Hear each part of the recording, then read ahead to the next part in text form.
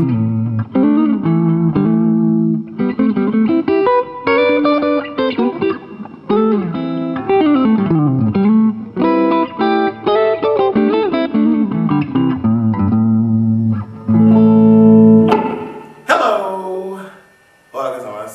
are you today? Good to see you. Okay, I don't know what I'm doing, but I guess I'm demonstrating a little bit the Robotalk, the AC boost, and the RC boost. Now, probably of the three, just because of the type of music that I make for the most part, my favorites would tend to be the Robotalk and the RC boost. But the AC boost is equally as fantastic. Now, let's just fool with that a little. Not since the, I guess it was the late 70s or mid 70s and early 80s, there was a pedal called the Mutron. It was a really great pedal, it was a really great envelope filter, had lots of knobs and the whole 9 yards. It was a great sounding unit. And not since then have I heard a pedal that sounded as warm and analog as that since the Robotalk. And it's very, very cool. It does a real cool thing. Well, it does obviously the filter type of thing.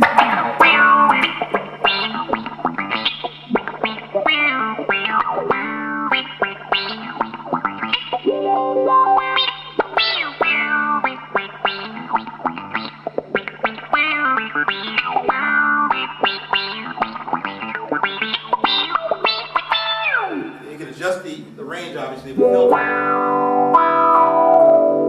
And the frequency.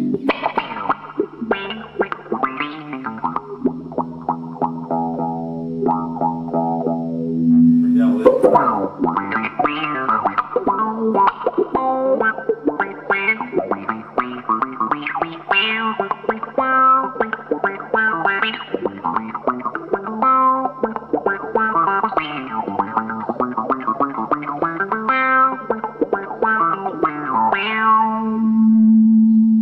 Now, that's only half the story, which is a good thing because it also does what you might call kind of like a filter sample hole type of thing when it's in the random arpeggiate mode. Let's see if I can get that going here a little bit.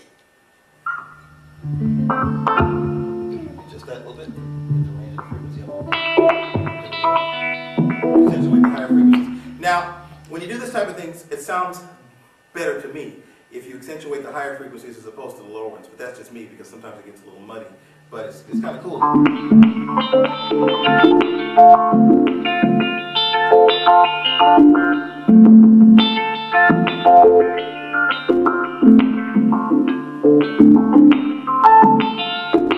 Okay.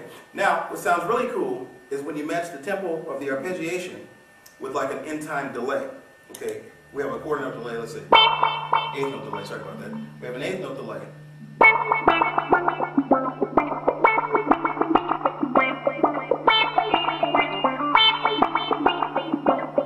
Okay, so now when we put that in the arpeggiation mode, in time with the delay, you get kind of like this.